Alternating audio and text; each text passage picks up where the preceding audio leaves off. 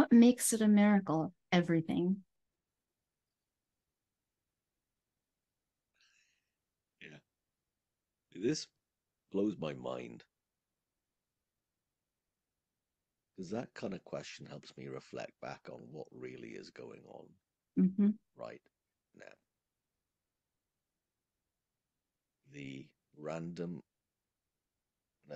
of this form taking shape, atoms, um, molecules, cells, multicellular organs coming together into an alive entity that can grow and is aware of its existence. Then gets to look at the rest of everything that made it, know it's the same. Years ago, I remember watching a documentary about astronomy.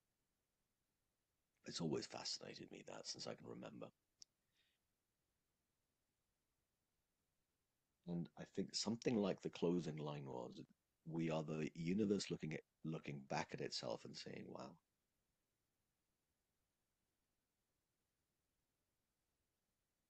While I know I've said that before and I've thought that before, right now as I say it, I'm touched by how real that feels too. Including in that the miracle that I get to forget the truth of that, and then I get to play the role of the skin suit,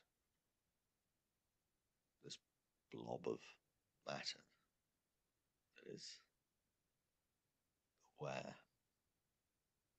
conscious, that gets to experience the world through the physical senses and the emotional. And that's not a miracle. I don't understand how Eddie, I don't understand how I didn't see that for 40 odd years. Mm. Now, thankfully, I'm really happy that I can't unsee it. I'll forget. I'll remember again. I'll forget. Remember. And the times I just look out at things in the world, including the things within my office here, I think, geez, this is a mixture of human creativity and the natural wonders of the world combining into all the forms that gets created. And I get to experience it.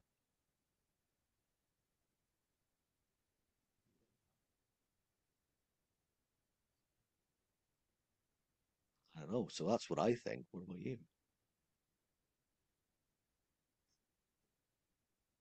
There was this rather trite definition of miracle that comes up, but that's not really the one I'm interested in.